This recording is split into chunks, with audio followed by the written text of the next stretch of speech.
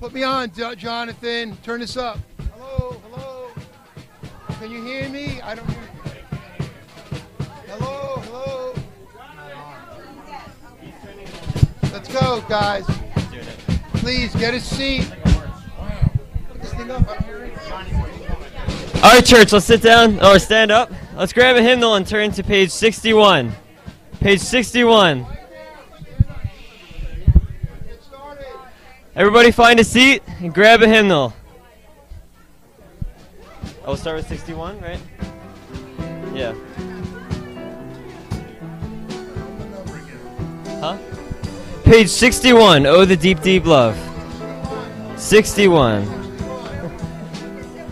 Oh, the deep, deep love of Jesus, vast, unmeasured, boundless, free, rolling as a mighty ocean in its fullness over me, underneath me, all around me is the current of thy love, leading onward, leading homeward to my glorious rest above. Page 61. Oh, the deep, deep love of Jesus, spread his praise from shore to shore. How he loveth, ever loveth, changeth never, never more. How he watches o'er his loved ones, died to call them all his own. How for them he intercedeth, watcheth o'er them from the throne. All right, page 478. 478, Constantly Abiding.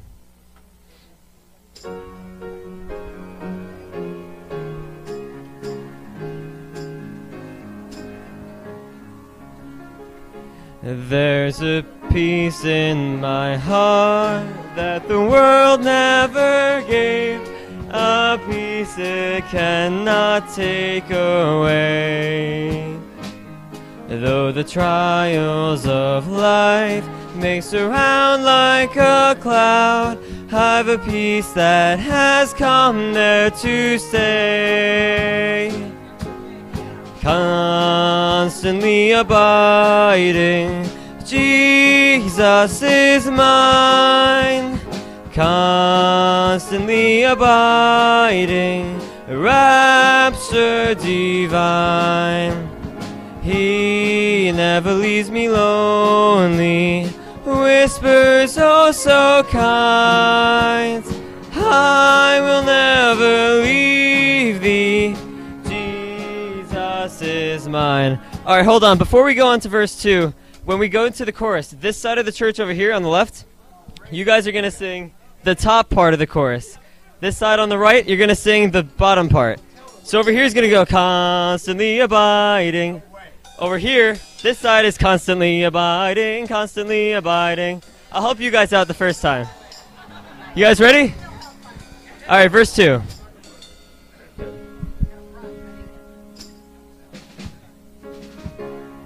Oh, sing of a Savior and King, when peace sweetly came to my heart. Troubles all fled away, and my night turned to day. Blessed Jesus, how glorious thou art. Constantly abiding, Jesus is mine, yes, Jesus is mine. constantly abiding, rapture divine, oh rapture divine. He never leaves me lonely. Whispers, whispers, oh so kind. I will never, never leave thee. Jesus, Jesus is mine. This treasure I have in a temple of clay, while here on this footstool I roam. But he's coming to take me some glorious day over there to my heavenly home. Constantly abiding, Jesus is mine, oh Jesus is mine. Constantly abiding, rapture divine, oh rapture divine. He never leaves me lonely. Whispers, whispers, oh so kind. I will never leave thee. Jesus is mine. All right, you can all have a seat.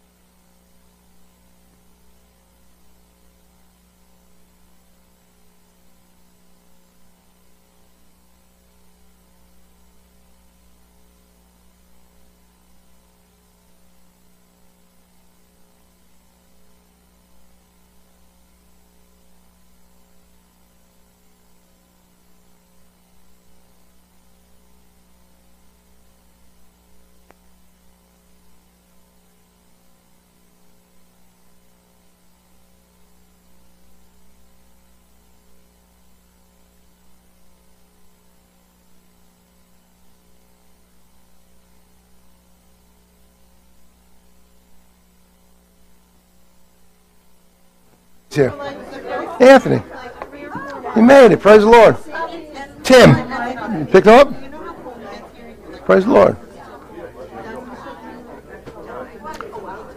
Good stuff. Hey, church. It's a good day to be in church, isn't it? I appreciate seeing all the faces. Some I haven't seen in a long time, and some I see all the time, which is good. But yeah, we're happy to see Big Billy back. Give a big amen to him and his family. Appreciate them. Glad to see them here. Anthony made it. Thank you, Tim. Picking him up, helping him out. Feeling okay, buddy? Yeah, I'm all right. Good. All right. Joanne's husband, Brian's here. You can say hello to Brian. Brian. Big Jim made it back. Amen, buddy. Big Jim's here, too. Good stuff. My daughter surprised me. My wife surprised me yesterday.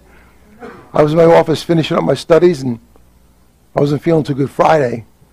So my neck was killing me, but it's much better now. And they were here outside the door. So Bernadette dropped me off here, so I didn't drive the other day.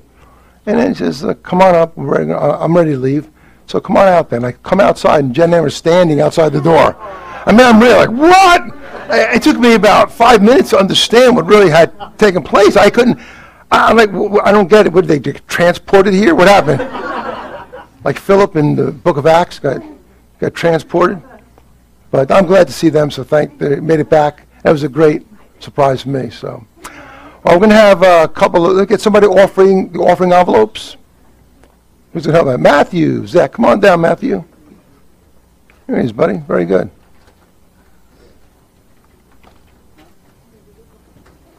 Okay, if you need an offering envelope, raise your hand, and he's going to give you one. If you need an offering envelope, raise your hand. Hey, Nancy. Good morning. Phil, you need to slip back out here. And Sean.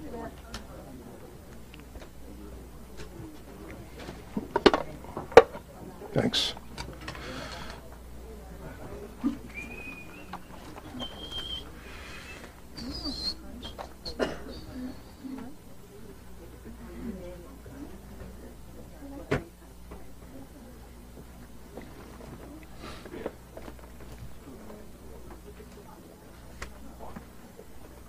Okay. Is everybody all squared away? You got your... If you're writing out those big checks, I'll take time, man. Write them out. Hey, a lot of zeros there. Oh, that doesn't work there.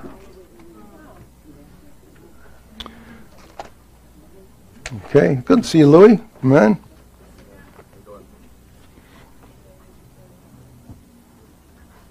All right, let's have a word of prayer for the offering. Bill?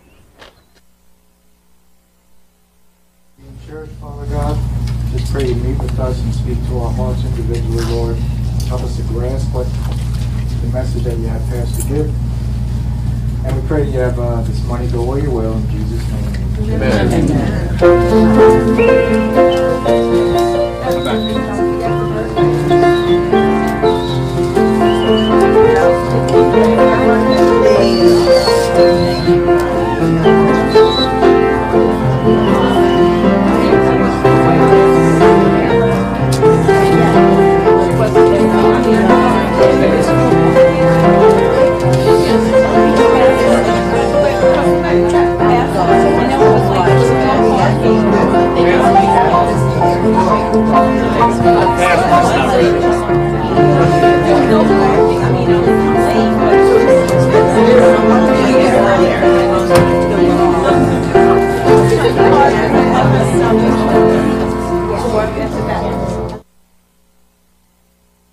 Okay.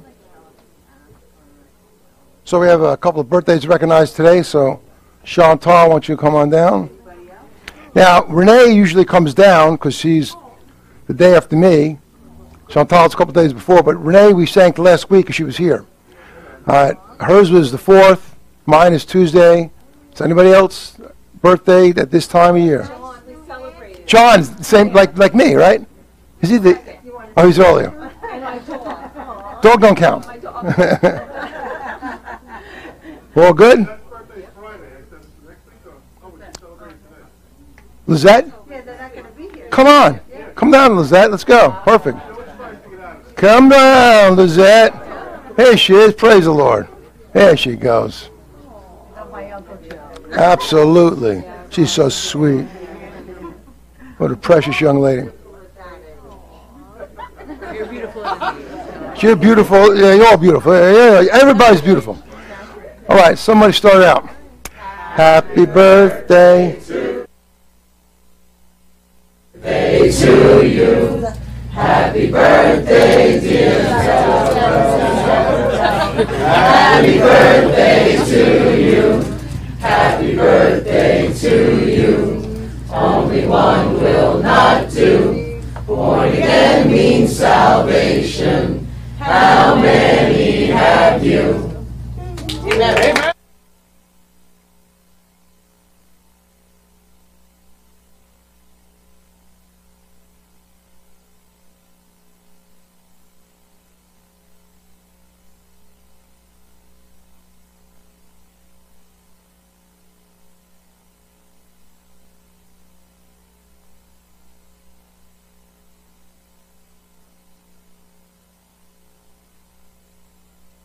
All right. Lizette, now you are a junior in high school, correct? And I know you want to have sights set for being a veterinarian, I hear, right? And you're pursuing that? Yeah. Good, terrific. Well, I'm happy. You got baptized this year, correct? That was a big thing for her this year, so we appreciate that. And you've been saved probably many years ago, but I'm glad you got baptized this summer. It worked out well, right? Do you have anything you'd like to say? No. All right. Oh, love you, Lizette. God bless you. All right, now be seated. God bless you guys. What I have to say, I'm going to say before I preach, because it's a little bit of a testimony to what took place in my life. So, we have nursery tonight? Herbie, how is your wife? Where's Herbie? How's your wife feeling? She's doing well, sir. She is, okay. And Hannah's not sick anymore? Oh. Well, thank God. That's scary. She had the flu this week, Hannah, and Erin's pregnant, ready. So when is the date now for Erin? November 1st. Wow. All Souls Day. All Saints Day. All Saints Day, yeah. Okay. November 1st. All right, very good. Well, before I get started then, you can open your Bibles to Numbers chapter 13. You remain seated for a minute. Then when I start to read it, you can stand up. So I'll give you a reprieve for a moment.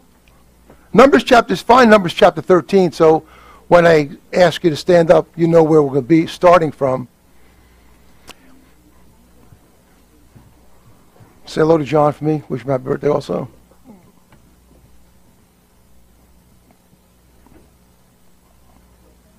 Numbers 13. When you find that, then look up here. And I'll start by telling you a little bit about this date for me. All right. So today is October 6th. My birthday is the 8th, Tuesday. But the beautiful thing about this date, in my mind, it has special meaning for me because this date, October 6th, 1996, it's a long time ago. We were living in Brooklyn, and I was the assistant of the church in Brooklyn. And at that time, it was in the process of transitioning to start a church out here. So October 6th turns out to be the last service that we had in my house. And the beautiful part about that is that the pastor at the time, Pastor Militello, had asked me to preach that service months earlier because he had to go somewhere that day. He said, I need you to preach October 6th. I said, well, sure. That's fine. Great. So October 6th, I'm preparing to preach. The things unfolded and developed, again, opening, closing doors, as I talked about in Sunday school, that turned out to be the last service in my house in Brooklyn. And the next week, the church was able to go into a building in Sheepshead Bay. In Bay Ridge. Right, thank you. So but that was the date, Chantal. October 13th was the first service they had in that Bay Ridge chapel. Well, October 6th was the last day. What that meant to me was this, was an answer to prayer. See, my prayer had been, and this was private, public now, but it was private between me and God. I said, Lord, if you want me to pastor, I will never, and this is the God's honest truth, I'll never ask the church to leave my house. You have to, if you want me to pastor, you get it out. I'm not going to kick it out to expedite my desire. I said, if you want it out, you get it out. And I left it at that. That was maybe a month earlier. And then I got the call to come out and to preach, to have the last service. And it turned out that God had worked it all out. Because when I had got that call from Pastor Bob that the building had been given, they left the church that would have been there, and we could take possession as of October 13th. That was already determined. This was planned months before when they asked me to preach. So again, for me, it was a very special day. It was, and I remember that day, Billy, I remember you were there. I remember you were there. I remember. My memory's better, believe me. You were there. You were there. No, but that's unusual because we were in Brooklyn. He didn't often come to Brooklyn. But I remember you being there. I remember the Wallers were there. And the rest of our church was there. We were packed out that day. It was in my house. It was in the living room. But that meant special. That was a special day for me because it was a send-off at the start of this church. Amen? Amen. All right, stand up now, and that's my little story. I need a little water. Yeah, I'm parched. I do. Oof. Ooh, what's down here? Here it is, down here. Sorry. Just throw that out, if you don't mind. Let's get rid of the thing. Captains Courageous, the name of the message today. Captains Courageous. Thank you, Timmy. So in Numbers chapter 13, I'd like you to look at verse 20, look at verse 1. Verses 1, we'll start 1, 2, and then verse 25. Then we'll pray a little more. All right, verse 1. And the Lord spake unto Moses, saying, Send thou men, that they may search the land of Canaan, which I give unto the children of Israel. Of every tribe of their fathers shall ye send a man, every one a ruler among them. Come down with me to verse 25. And they returned from searching of the land after 40 days. 28. Nevertheless, the people be strong that dwell in the land, and the cities are walled and very great. And moreover, we saw the children of Anak there. 30. And Caleb stilled the people before Moses and said, let us go up at once and possess it, for we are well able to overcome it. All right, Brother Sean, lead us in a word of prayer.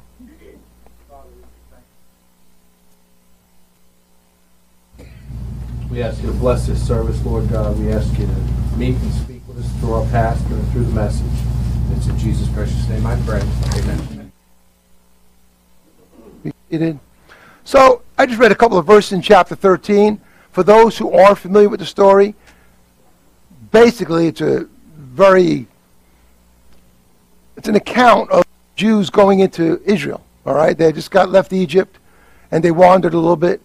Wasn't too long. They send out spies to go into the land. They send 12 spies out. They search the land for 40 days. They come back after 40 days. 10 of the spies have a negative report because they're afraid of what they see. And 2 spies, Joshua and Caleb, captains courageous, said, oh no, we see the same trouble, but we can possess it. See, God gave us this land. He promised us this land. Why shouldn't we go? First thing I'd like to say about Joshua and Caleb, or the captains courageous, is that they had courage. Listen, if you want to make it as a Christian, you need to have courage. The courage doesn't mean that you have no obstacles or no fears. Courage is facing your fear with God's grace. It's overcoming what you see. Remember I mentioned a while ago I preached, we see fear, but we hear faith? See, when you got saved, you heard something that changed your life. But when we look around our situations, we see fear.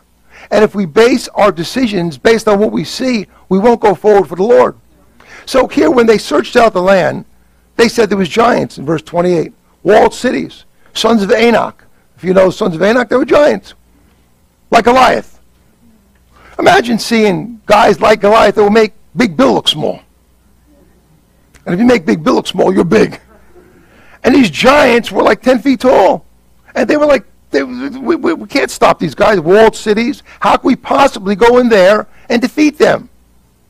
So they said, look, Moses he's supposed to hear from God, tell us to go in. I'm not going in there. So they came back and they said, okay, we searched out the land, what'd you find? Oh, we found pomegranates and figs and grapes and they found all this great fruit. They came back. They were carrying, the grapes were so big. I mean, it was amazing. So they come back with all this great fruit. And they say, land is great, land of milk and honey. But with that, I see some problems, though. And these giants, they don't want to let us come in. They're not going to let us take their land. I don't think it's a bad idea. Let's not go there. Joshua and Caleb felt differently. And Caleb said in verse 30, one more time, take a look at verse 30.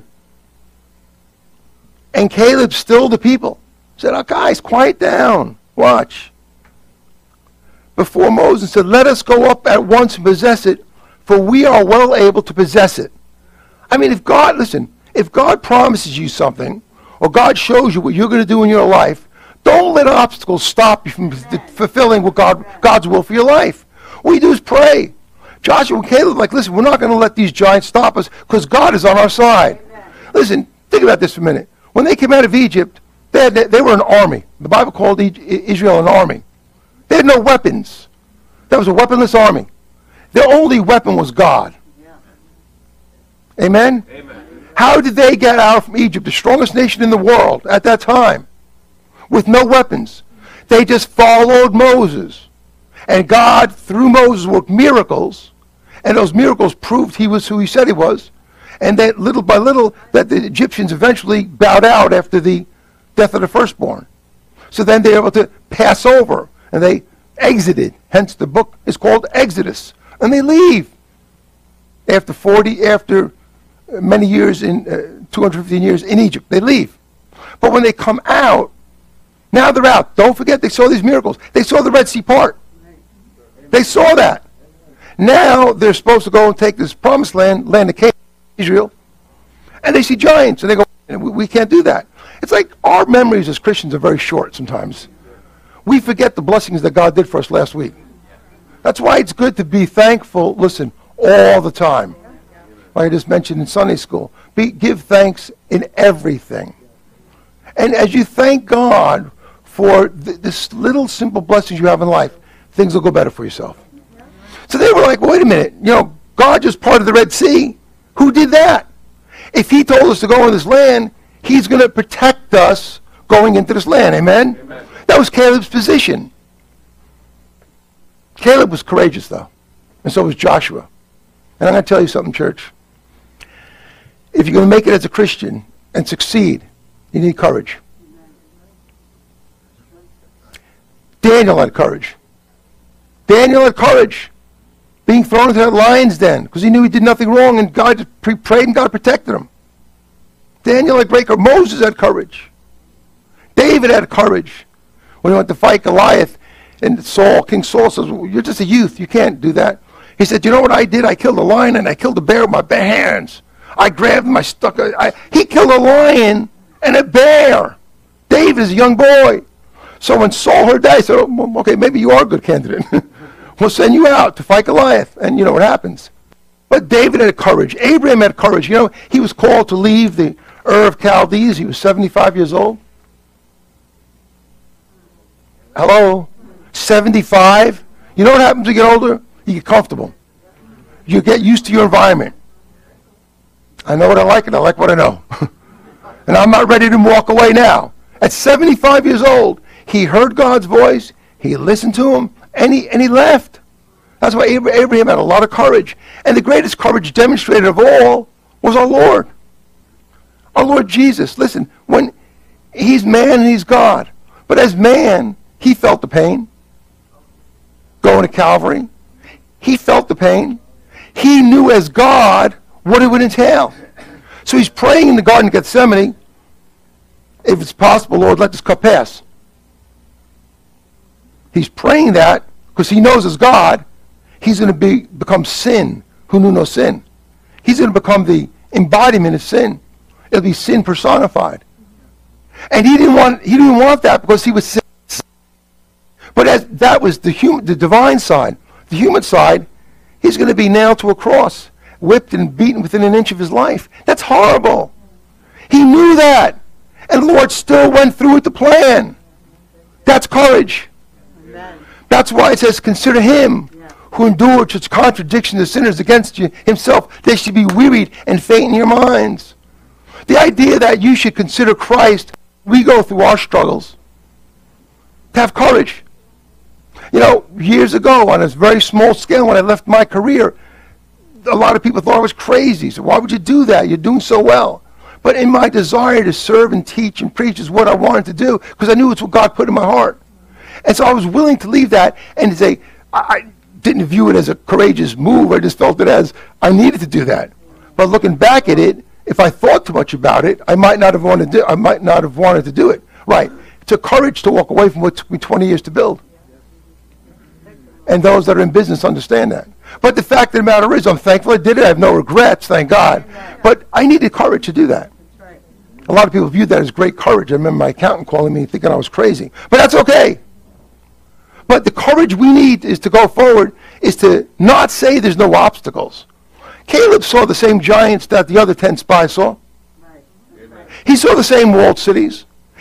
We could see the same obstacles. I wasn't dumb. I knew what I was leaving and what I was starting. I was aware I wasn't going to be at the same level economically. But I understood that. I took that. I wasn't blindsided. And with that, I said, no, I still want to go forward. Amen. And church, let me ask you something. If you're going to be a Christian and you're going to go forward as Lord, you have to have courage. Amen. You have to have courage. And when you don't feel like courage, say, God, give me courage. Amen. Strengthen my heart. Amen. I'm afraid. Sometimes you say, there's nothing wrong with saying that, Lord, I'm afraid of this situation. What am I going to do? You need courage to face it. You'll be okay. A lot of times God doesn't remove the situation, but he gives you courage to go through it. Amen. A lot of times we pray, God remove. Sometimes he might. You never know what God will do. Maybe he'll remove that situation because it's just too unbearable. And sometimes it just gives you the courage to get through it. And when you get through it, you look back on how I got through that. But God gave you the courage. Amen? Amen. Secondly, I'd like you to look at verses 31 to 33. Same chapter.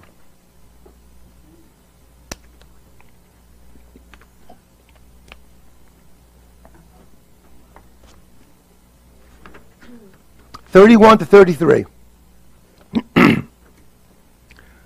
But the men that went up with him said, watch it, we be not able to go up against the people, for they are stronger than we.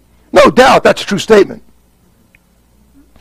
And they brought up an evil report of the land which they had searched out unto the children of Israel, saying, the land, the which we have gone to search out, it is a land that eateth up the inhabitants thereof, and all the people that we saw in it are men of a great stature. Verse 33, and there we saw the giants, the sons of Anak, which came up with the giants, and we in our own sight as grasshoppers, so we were in their sight. So after Caleb's impassioned speech to say, listen, we're able to take this, what happens immediately after he's got the courage to say that and to go forward? He experiences conflict. Point one, you need courage. Point two, there'll be conflict.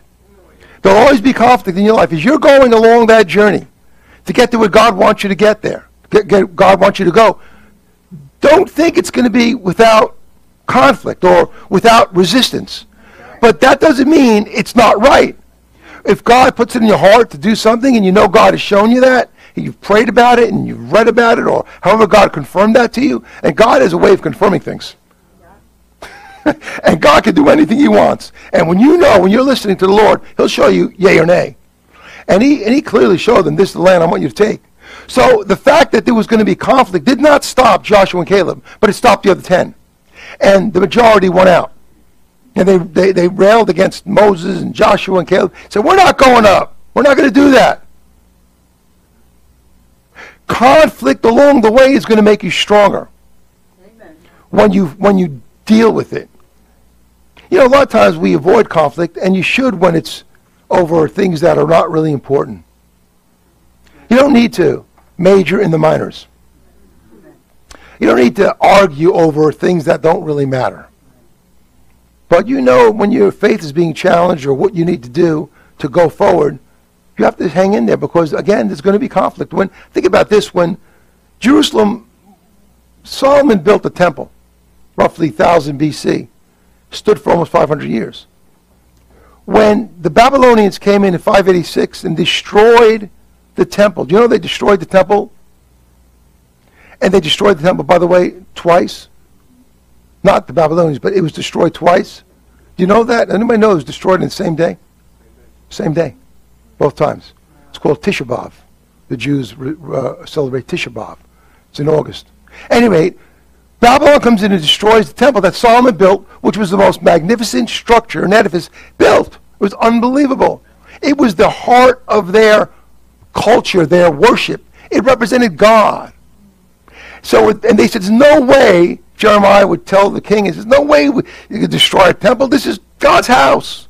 Temple is house of God. So he says, no way it's going to happen. But it happened. Well, they destroy it, 7 years, get sent into captivity. When they come back, under Ezra's leadership, and Zerubbabel is the builder. The book is called Ezra. But the book of Ezra is about Zerubbabel building the temple. And then Ezra gets in the picture many chapters later. But Zerubbabel built this temple, and watch what happens. He's building the temple, rebuilding a second temple, destroyed. They're going well until a decree from Artaxerxes says, stop the building. Because he was poisoned in his mind. They were saying bad things about the Jews. So they stopped. They issued a decree to stop the building. Now, the building was of God. They wanted to build that, to rebuild that temple. But God allowed a 15-year interruption in the building process. And you might look at it and say, why? I don't know, except the enemy wants to stop you from doing God's will. So there was a stoppage, 15 years. And during that time, you know what they said? Well, I thought God wanted us to build this temple. What's going on? How come it didn't? How come it stopped? Because when God wants you to do something, it doesn't mean there's not going to be opposition and conflict to stop it from getting done. So in your life, whether it's 15 years, that in this case, the building was stopped, and then eventually it started up, and they finished the building. Well, there might be some obstacles in your life as you go forward. Again, don't let the obstacles define you. Don't let the obstacles stop you from going forward for the Lord. The Bible says I could do all things through Christ which strengtheneth me. Don't let temporary setbacks determine your future. You know, every time if you get discouraged about something and it didn't go your way and you quit, you're never going to succeed in anything. Amen.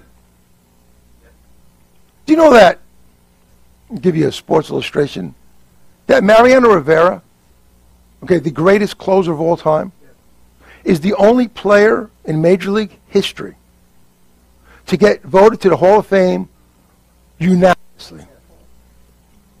100%. Nobody, Babe Ruth, Hank Aaron, Willie Mays, Mickey Mantle, nobody ever got 100% of the vote. Nobody.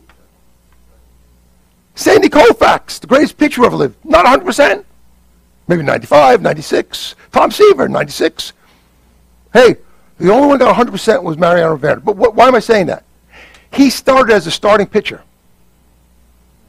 He didn't make it as a starting pitcher. They didn't think his stuff was that good. So they put him in the bullpen. Let's try him out there.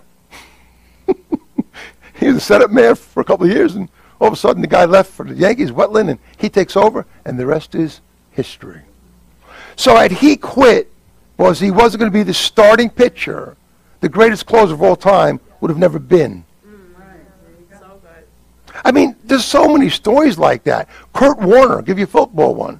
Kurt Warner, who's a Christian, won a couple of Super Bowls with the Rams, was out of football. Out, done, nobody wanted to touch him. He goes, plays in Europe, and he's doing well. And the quarterback for the Rams gets hurt that year. Trent Green breaks his leg, he's done his career. They get Kurt Warner, sign him up as a backup, stick him in. What does he do? He wins the Super Bowl that year. Wins the Super Bowl. He was out of football. Michael Jordan got cut from his high school basketball team. How dumb was that, coach? Phew, are you kidding me? But the idea that people, if you let failure stop you, where are you going to go? Oh, you think because I was sold in New York City, I was a pretty good salesman. I did well. Hey, there was plenty of people that rejected me. I would walk up and I'd see the sign that said receptionist. You know what it said to me? Rejectionist. Slam the door in your face. Get out of here. We don't need you. And then after a while, you get discouraged. But you can't quit. Amen. Amen.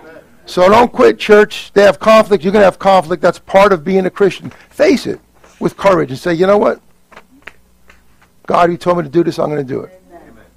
I'm going to do it. It'll be okay. Everybody here has stories. Everybody has an account. I'm just telling you some personal things. Everyone here about having conflict in your life, trying to get to where you need to be. But when you get there and you look back, you know what you say? Thank you, Lord. Thank you, Lord, for getting me through that. Thank you I didn't quit. I didn't give up, right? Thank you, Lord. And you need courage. Pray for it. And don't be surprised when conflict comes. It doesn't mean you're doing wrong. It means you're on the right path. Look at something else I'd like to read to you. Look at chapter 14, verses 8 and 9. Numbers. Captains, courageous. The reason I'm preaching this is the message I preached 23 years ago. I mean, I don't remember my points then. I couldn't tell you that. But I do remember this was the portion. I remember the chapters. I didn't remember my points, though. I remember the title. Same title. Amen. Billy was there. He could tell you the points. He's always there,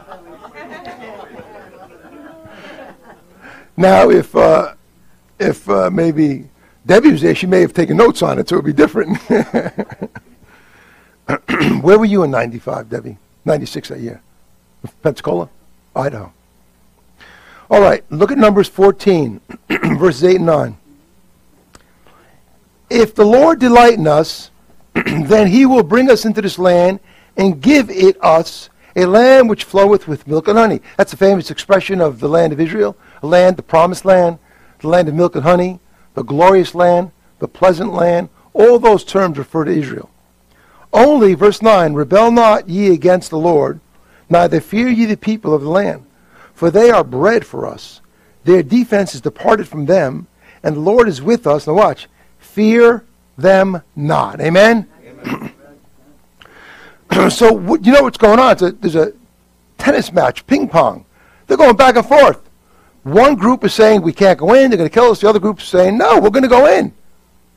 This is bread for us. I mean, God has appointed this land to us. He's going to make a way to let it happen. Sometimes in our lives, there's blessings that we miss because we're afraid to go forward because of the conflict that tries to stop us. And you miss the blessing that God has for you. I've been asked many times by Christians saying, well, Pastor, why didn't this work out? Or how come he didn't do this or she didn't do that? And maybe that wasn't God's will. No, it wasn't God's will. They weren't listening to God. Because God's will can be thwarted by your will. Right. Do you believe that? Watch, I guarantee that's true. I tell you know why? It's God's will that all men be what? Saved. Amen. Are all men saved? Yeah. No. Why? Because their own will says nay. Right. So God's will that all men be saved that's God's desire. But man, stubborn and stiff-necked, I got in the neck. All right, Lord, I'm sorry. But we rebel against that clear commandment that you must be born again. You need to be saved. And when you do that, thank God, then you get accepted in the beloved. But God's will can be thwarted, not just for salvation, but even in Christians' lives, that God is opening a door and trying to do something, and it doesn't come together right because some don't see it the right way. You don't have to live it for someone else. You've got to live it for yourself. And if you're going to follow God's will, God's going to bring somebody along for you that believes like you to help you carry on. Everybody needs somebody to go through life with. Amen? You have to go through your Christian journey with. It helps. Amen? Amen. Third point, I just read, they were consistent. They had courage, they had conflict, and here, they were consistent. See, consistency is the key. You could start and stop, start and stop, start and stop, and you'll always be in that mode. Until you get to the point where you make up your mind, you determine yourself, like song 389 on hymnal, I am resolved no longer to linger. With that, you got to be resolved no longer to linger, no longer to vacillate, no longer to sit on the fence, as it were. You want to get into the fray. You want to be a Christian. You want to get involved. And you want to be consistent. Being consistent is a very important aspect of a Christian. Our Lord was consistent in his ministry. He was able to go to Calvary and fulfill the Father's plan. Joshua and Caleb were consistent. They heard the cries of the opposition. They knew there was trouble. But yet they said, no, we should go in and take it. We could do this. They believed. The 10 spies didn't. They saw the same things. They didn't believe. Joshua and Caleb saw the same trouble, but they believed. So what they did is they allowed their faith to overcome their fear. And either your faith's going to win out or your fear's going to win out. Right. And if you look around too long and keep your eyes off here and start looking like this, you're going to see fear. Because there's fear to be found. And it's not imaginary. It's not a phantom fear. There could be some real fears out there. And what do you do about it? Faith. God, direct me, protect me, guide me, keep us safe, and show me the path you want me to go on. You need to be consistent. You need to be consistent. Let me give you a few examples. You should be consistent in your church attendance. Amen. You should be. You should go. You should want to go to church. No? Say amen. Amen. Come to church. You should be consistent in your Bible reading. You should be consistent in prayer. You should be consistent in trying to do good deeds and help and making yourself available. You should be consistent in these areas. If you do, good things are going to happen for you. Just be consistent. You know, I think back again in my own life. I remember my pastor when we first started out. I mean, you know, I was raised differently in the Christian faith than a lot of Christians are. My wife and the Coys know, and Sean. I mean, Pastor Bob has great points and has weak points. But he was brilliant. And he knew a lot. And I remember him telling me at the very beginning, we're going, before church even started, we used to go to one every month, sit and get like 8-hour lesson, get blasted, and be teaching me, right? Camille would cook dinner, and we'd eat and enjoy it. Well, I remember him going to me, okay, I'm going to give you a couple of books to read. And go to his shelf, and he'd pick out a few books, give them to me. Because he goes, I don't know if I'll ever see you again. So that's, that was his, well, read it. I don't know. I said, no, I'm interested. I want to read this. And I read them all. I only didn't read one that he gave me. I didn't like it. But I read all of them. And I came back and he would talk to me about it, and then he'd give me more. But I said, you don't know who I am. If I sink my teeth into something and I believe this is what God wants me to do, I'm going to do it. Amen. And that's why I've been independent in my mind, my thinking. I'm going to go forward. Amen. So I took those books, I read it, I devoured, I learned. And then he saw I was consistent. And when I see someone's consistent, I know there's great hope for them, because they're not going to let the little things of life throw their curveball so bad that they're going to quit on God. Amen. Amen. Be consistent. I can imagine, again, give you an illustration in sports. I remember baseball, great baseball player. Offhand, who was a home run hitter. Forget offhand. Modern day. In one game, it wasn't Sammy Sosa or Mark McGwire back then, or Alex Rodriguez. It was someone really good. Struck out 5 times in one game. Not 4, which is the Golden Sombrero. Yeah. He struck out 5 times in one game, which is bad. I mean, that's really bad, right? But then, the next game, he had a home run to get back on track. You can't quit. Hey, you want to hear a statistic real quick? Give you a baseball statistic. My opinion, probably the greatest player who played the game, record was Joe DiMaggio. I have my reasons for thinking that. But Joe DiMaggio, check this out. In 1 year, I'm not talking about 1 weekend or 2 weeks of the season or a month. 1 year, roughly 550 at-bats. Somebody tell me how many times Joe DiMaggio struck out in 1 year. He has the record in MLB. I don't think anybody will come close to that. I don't think anybody will touch this record. Forget his 56-game hitting streak. How many times did he strike out in 1 year? He doesn't strike out, Joe DiMaggio. I mean, put it to you this way. Guys like, home run hitters, Reggie Jackson, or the big guy, they would strike out 200 times a year. 200 times a year. So you use that as a number. How many times did this guy strike out? 12.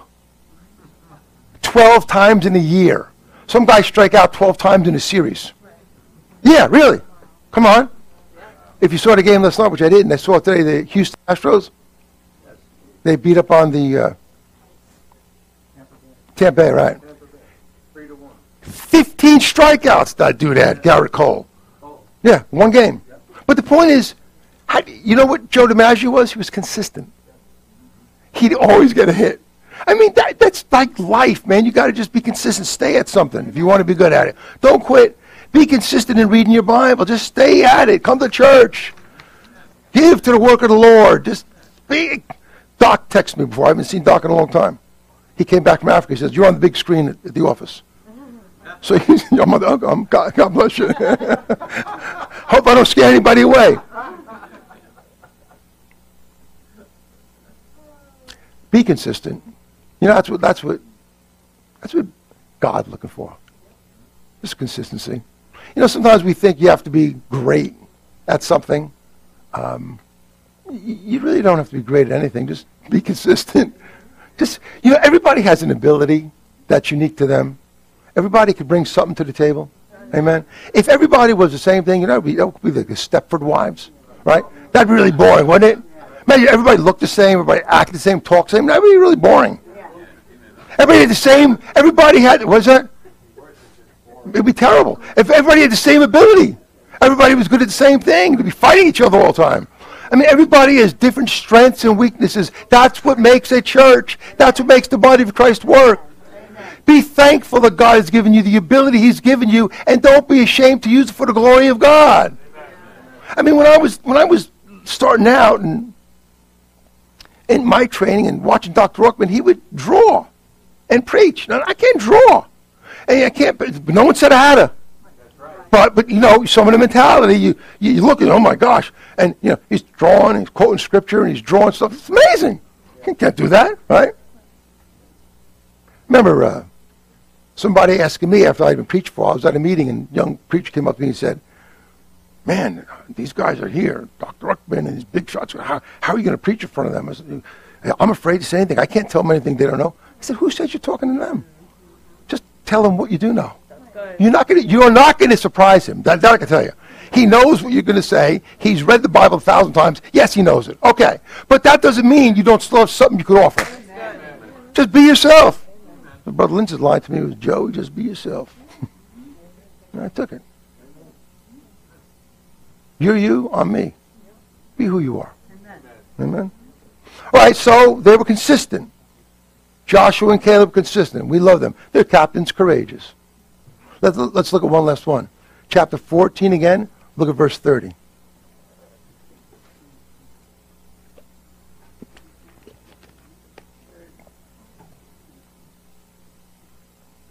Verse 30, chapter 14, verse 30. Doubtless ye shall not come into the land concerning which I swear to make you dwell therein, because they rebelled, and they, by the way, for those who aren't familiar, the 40 days they searched out the land, every day they searched it out, God tacked on a year. He said, you searched 40 days, now you want to go in? You're going to wander 40 years. That was payback for the disobedience. So he said, okay, you don't wander 40 years. You're not going to go into the land. But look what he says here. Doubtless ye shall not come into the land concerning which I swear to make you dwell therein, save or except Caleb the son of Jephunneh and Joshua the son of Nun. So only the captains courageous, Joshua and Caleb, were going to make it in. You know how powerful that is? There was 603,000 men that came out of Egypt. Rough round up 6,003, 550 I think it was. Came out of Egypt, not counting women and children. Of all those 603,000 men, only two, give me a percentage of that. Only two made it in. And the rest died in the wilderness because of their lack of belief. And their children that they use as an excuse to say we can't go in, our kids will die, all the children made it in. And the ones who squawked didn't make it in.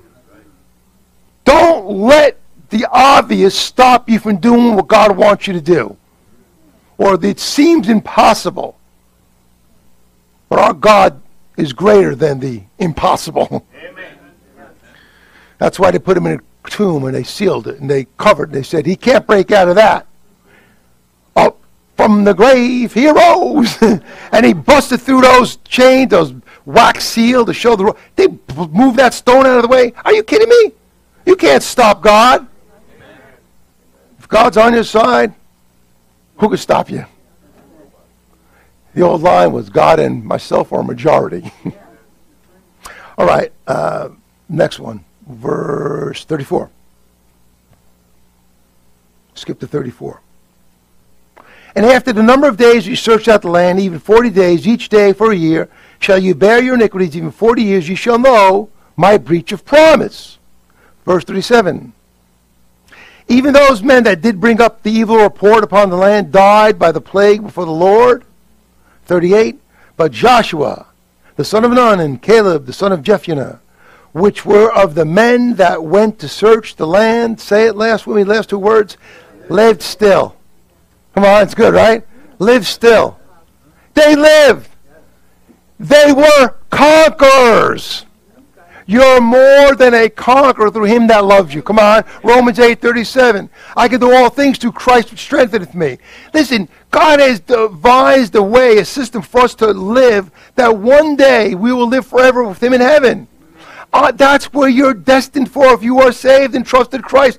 Don't let the temporary obstacles of life stop you. Go forward. Fulfill God's plan in your life. Go try. Do what you got to do. Everything seems impossible if you look through the lens of fear. I can't do this. I can't do that. Well, you can if you don't try. But maybe God will allow you to do it. Amen?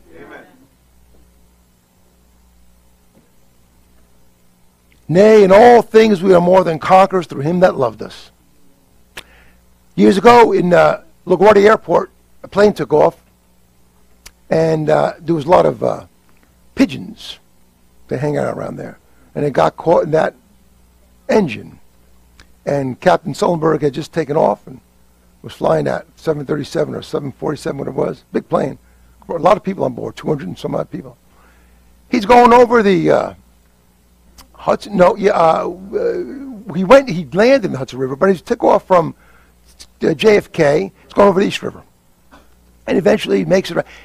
Not soon after he took off, the birds destroyed the engine. He's got engine. He's got to sail. He's got to land a plane. Couldn't get back. A miracle, he was able to go past Manhattan and come between Manhattan and Jersey, Hudson River. And he lands that plane in January of that year in the Hudson River. And everybody lived. Amen? That's unbelievable. You talk about nerves of steel. He knew what had happened. He didn't panic. He was calm. He said, we're going to land this, baby. You're not going to make it back to LaGuardia. Go to Hudson. It was amazing. And Sullenberger got recognized for that. They made a movie about him, and Tom Hanks played the Sullenberger. But the idea that he had the presence of mind, the courage.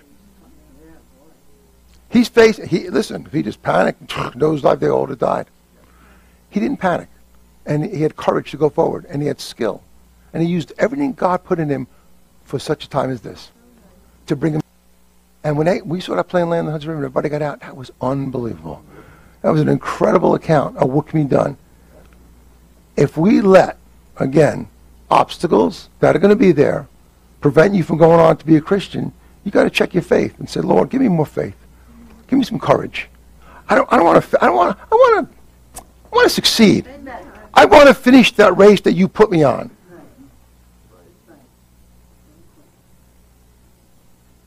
I'm going to conquer fear. Sometimes you have some fears in life that are real and some are phantom. You know the real ones. And you ask God to help you. God hasn't given us a spirit of fear, but of power, love, and a sound mind. And you face it. And we're going to pray for Anthony because he was recently found out trying to get put on a kidney list. Amen? So we're going to pray for him. Because, it doesn't seem like, that could happen right away. Okay? You with me? Pray for him. Pray that God would have mercy on, open the door, and get a new kidney. Amen? Pray for you, Anthony. That's what you need, prayer, to open up that door. I know they need the right blood type, the rare blood type, the better. You need prayer. God, open the door, allow Anthony Elvis Foster to get that new kidney in Jesus' name. And we'll pray for you. We'll pray for you. People pray for him. And watch God do something, because I think he needs it. He want to live the rest of his life on dialysis. It'd be much better. Amen? Amen. Be courageous. Accept conflict. Know that's going to be there. Don't let it define you. Remain consistent. Remain consistent. And finally, you're more than a conqueror to him that loved us. With that said, stand up. Let's have a word of prayer. We'll come down. I'm going to play some. She got it. Thank you. Heads bowed and eyes closed. Thankful to be in church today. This represents a lot to me 23 years ago and what we have today, and I'm thankful. We all need to be captains courageous and face our fears with courage. We need to learn to overcome conflict and not let it stop us. And remain consistent in what God asks us to do. And finally, enjoy the blessings of being a conqueror. So with that said, if you need to come to the altar this morning, why don't you come down and pray and ask God to give you a dose of that.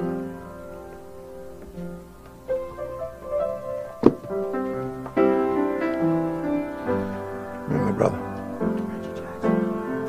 That's it. Come down and pray, church. You need to pray. It's time to do it. Ask him to give you the courage. Ask him to give you the wisdom. Ask him to increase your faith. Pray for the impossible. Ask God to do something that you know it's God. Didn't make any sense what he did in my life years ago, but I'm thankful for it. Maybe you just want to come down to thank God. Thank God that you're saved. Thank God that you're healthy. Thank God that you're in your right mind. Come on, talk to the Lord. Don't leave church without praying.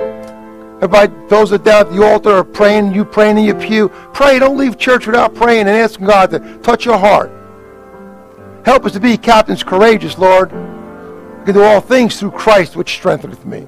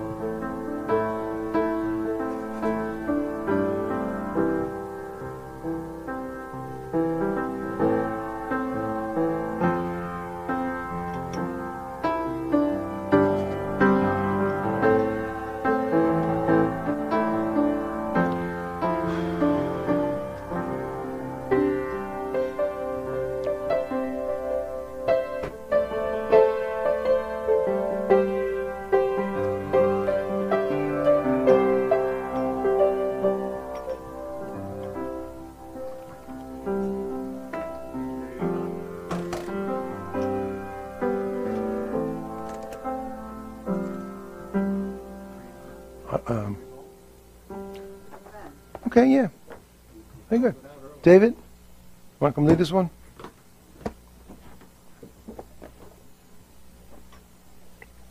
David's consistent. He does what's asked of him. Hey, David.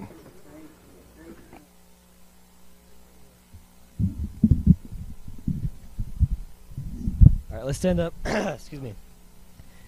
389. I am resolved. There we go. We'll do 1, 3, and 5. Yeah, sure. 1, 3, and 5. I am resolved. 389.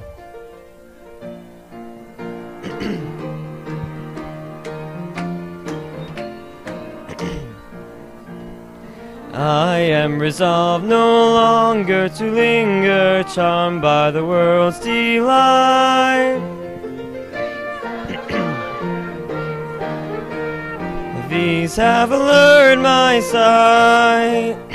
I will hasten to him, hasten so glad and free.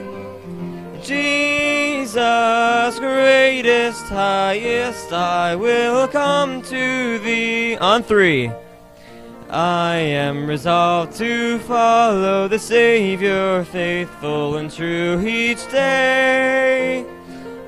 What he saith, do what he willeth, he is the living way. I will hasten, hasten to him, hasten so glad and free. Jesus, Jesus, greatest, highest, I will come to thee. On 5. I am resolved, and who will go with me? Come, friends, without delay. By the Bible, led by the Spirit, we'll walk the heavenly way. I will hasten to him, hasten so glad and free. Jesus, greatest, highest, I will come to thee.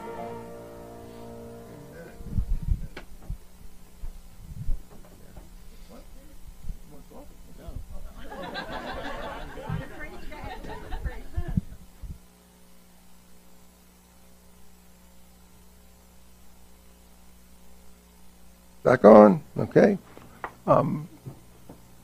I was glad to see you in church today. Amen.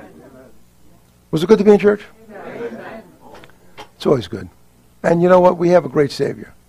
And the Lord's got a lot for us to do, individually and corporately. And you can't quit. Don't let anything stop us from getting to where we need to go, which is growing in the knowledge and grace of our Lord and Savior and being that bright, shining light in a dark world. And you don't know whose life you could really affect.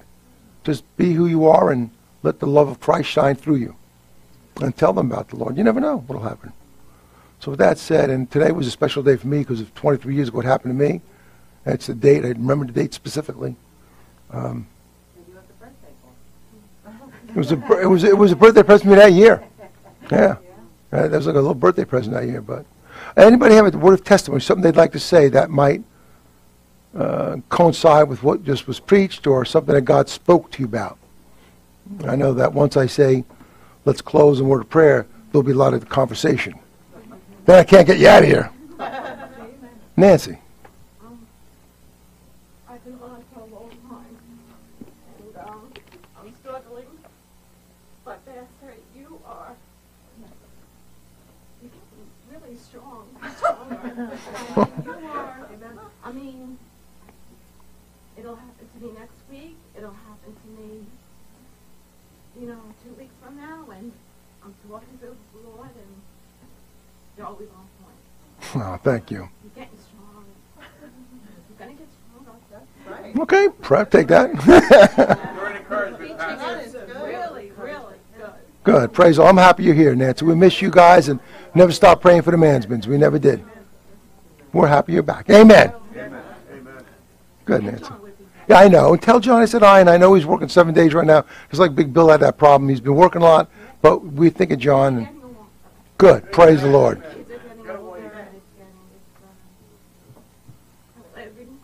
Good. Amen. Amen. And do me a favor.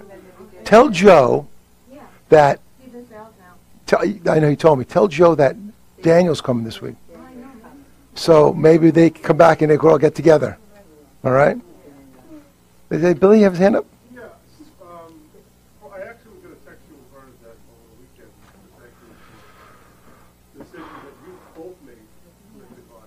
I was listening to a fucking stone on Friday upstate, and this wicked idiot came on the radio, who I thought was a Christian until I started listening to him, and he was talking about predestination. Yes. You know, and I thought, like, and I'm not the best Bible study here, but I know when something's right and when something's not right. You just know in your heart. Mm-hmm. And he was using scripture very cleverly to talk about how God predetermined, Yeah, predetermined. That's right. Preordained. So when I think about Jesus, when he said, you know, well, God so loved the world, he gave his only begotten Son, what a lie that would be if God just... Correct. Correct. Use the scripture, I will have mercy on who I have mercy and not on who I will not, which I don't... He doesn't even know what he's talking I about. know it. No, And that's- I was so thankful after I listened to that I recognized immediately this guy's lying, and all these people listen on the radio, and he's Yeah. very Yeah. and everything, but it's a lie. So the reason I said this is I want to thank you for your decision, for what you do, and that we're blessed to have somebody, you know, a tool. Well, you're a tool. That's all you are. It's a tool. It's what chose you. Absolutely. Chose you, and what a wonderful tool to teach us and help us to really know His word and not be deceived. Amen, Billy. Praise the Lord. Hey, very good. And by the way, I'll have mercy on who will have mercy, and in Romans 9 he's quoting. What he's saying, and people get this mixed up all the time, he was talking about having mercy on Moses for showing him, revealing himself to Moses, not killing him. That's all he was talking about. And that God did in his own sovereignty. Okay, Moses, I'm going to show you my back part. You won't die. That's all he's referring to. In Romans 9, they quote that, and the Calvinists take that and go crazy with it, that God chooses. There they do. Crazy stuff, man. But I'm glad you are in the right place. Amen, Billy. Rob D. I know someone that was on that plane. Did you really? Yeah, when I worked at Sky Wow. Mountain. It was freezing. Yeah, it was. The water was ice cold. Yes. We watched it from 36 floor from 4 Times Square. Okay. And I couldn't believe that the next day, this attorney comes in, he had lost his BlackBerry on the plane. So he just cracking up how work ethic is so career oriented. So work no matter what.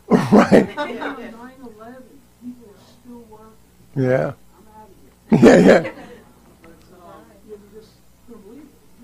There's no plane crash. Yeah, that's crazy, man. And that was walking by for 2 days that I Wow. So it just shows me how the world is so wrapped up in Yes. things of this world. Yes. They never look up. No, you're right. Saw it firsthand. You did. That's a great story. And that Skadden Arps like the biggest law firm in the world, right? It was a client. We serviced them at one point. The client. Yeah. Wow. Rosie. Yes, I want to wish you a very happy birthday. Thank you, darling. I don't know what I would do without you, because I'm looking forward to every Sunday that I could come here. Because you know how long. Yeah. From the beginning. Also, thank you very much for encouraging us, because it's getting dark out there. Yeah. It's evil. And, you know, we all know it. And you strengthen us. Good. Amen. Give us, you know, you teach us the word, and if we stay in the word, we're obedient, we come to church, there's no reason to fear. That's right. That's right. That's right. That's exactly right. Do right. Amen. Amen. Love the Lord, and remember what He went through. That's right. Owe Him our life. That's right. That's what it is. Comes down to Our it. hands, our feet, our mind, everything. That's it. Everything. So, Amen. praise the Lord. Praise the Lord is right. For encouraging us. My pleasure. Go forward. Amen. Appreciate that, Rose. We love you, and you started. You're like the core four. You were just from the beginning. You and Mommy and Renee. Yeah, you go back to the very. Yeah, it goes back to the very beginning. Still the rapture. Yeah. Thank you, Rosie. Somebody else? Dr. Jim. You're a miracle. You mentioned You're a miracle. Hanover Rivera before. Yes. Did you see the interview with him? He's a Christian. Oh, I know. And Yes. I know that. Yes. I've heard you speak about Yes. his It's in Westchester, Yeah. New Rochelle. Yes, Mhm. not too far from my daughter. Yes, correct. Okay. But in the interview that I saw, I think, okay, so if I'm not Okay. mistaken, he was never bashful about stating the fact that he was a Christian. No, correct. And he said, when he threw that ball, he prayed before, Yeah. and when he threw it, Jesus took over, and it did what it did. Well, it's true. There's no other explanation. That's the truth. That's the truth. Because nobody could answer. No, and nobody. And the funny thing is that people don't realize Mariano Rivera played for the Yankees for all those years. Yes. He faced the same teams year after year. They saw him hundreds of times. And the closers only last a couple of years. Then they figure him out. Even when his velocity wasn't as great, they still couldn't hit his ball. It was supernatural. It really was amazing. And he gave God the glory. He always gave God the glory. He did. Amen. Amen, Dr. Jim. I just want to say, honor you today. Happy birthday. Well, thank you. Mr. Courageous. Amen. Amen. Because thank you for I'm being trying. courageous all these years. When Trying. I was fearful. Yeah. Many a time. Yeah. And I would just talk to you, and you. Once you put your hand to the plow, you never look back. You're like, don't worry, Vern. It's going to be okay. Amen. And you just encouraged me, encouraged my family, encouraged our daughters. Amen. And I'm so thankful and grateful that we went on. Mhm. And I know it was because of your courage. And one thing I've always loved about you is your courage. And Thank you. didn't care what anyone said. You didn't care what anyone thought. You knew what God told you to do. And me, I'd be like, oh, always comparing and stuff. And God forgive me. But Yeah. my own Yeah. insecurities. But you've given me so much courage. Good, honey. Thank you. Love you. Happy birthday. Thank you. And I'm so grateful to be by your side. And you surprised the daylights out of me. I mean, you talk about giving me a heart attack. I opened the door. Jen and I were standing outside. I said, what? And what happened here? They got zapped here? I mean, it didn't make any sense. She goes, I thought I slipped. You didn't say anything. It was like so. She kept this under wraps for a while, and that was pretty powerful. And I knew that would be your greatest That was a great present. Yeah, it really was. Thank you, Jen and Em. We're glad you made it up here. All right, very good. Big Bill, it's good to see you back. We're happy you got in your home, and you were gone for a while, but we kept praying for you. We know you're going through a lot there, but I'm glad to see you guys back. Amen? All right. Anybody else? One last thing before we close it up? Mary Ann. This is a little different because it's actually about somebody else, and I don't know his name, but probably a lot of you saw it in the news about. By the way, I did see that whole thing that you left a message. I'm well aware of that, but yes, very good. There was that police officer in Texas who thought she was going into her apartment, and she actually, she shot the man in his own apartment. Geiger. Obviously, he was innocent. His 18-year-old brother gave. Yeah. And yeah, it was an amazing thing. It's probably on YouTube. Oh, it is. And I mean, could I forgive someone who Well, shot? no, it was crazy. I hope I would, but Well, Mary Ann, you know what else? I don't know if you're aware of.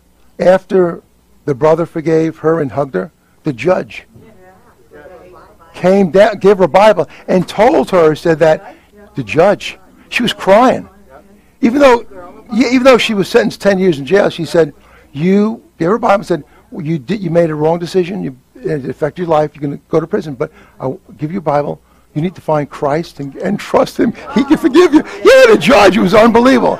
I mean, it's a terrible story, but I mean, there was something good came out of it, right? But it was a horrible account. It really was. But it was quite a twist, exactly. All right, let's have a word of prayer and ask God to watch over us. Father, be with us and dismiss us with your blessing. Thank you for what you've done for us. Help us to give you all the glory and honor due your name. Help us to be courageous in our walks with you and not let fear stop us. Get us home safe and give us a great day tomorrow at our work office or school or wherever the event, wherever the day has us going. Be with us, Lord. And those who aren't feeling well, continue to help them and heal them up. And thank you for Kitty. Grandma Kitty's doing much better. She's really getting around. We'll be seeing her soon. Amen. And watch over Anthony. Bless him with that new kidney. And thank you again for what you've done here. Dismiss us with your blessing. It's in Jesus' name I pray. Amen. Let me see the watch.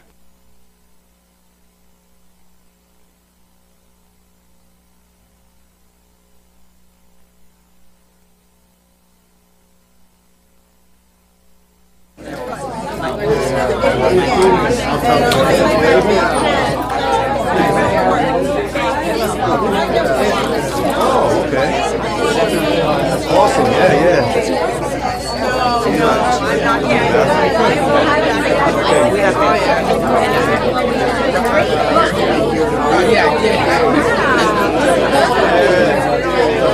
You got all them back. Yeah. That's, I think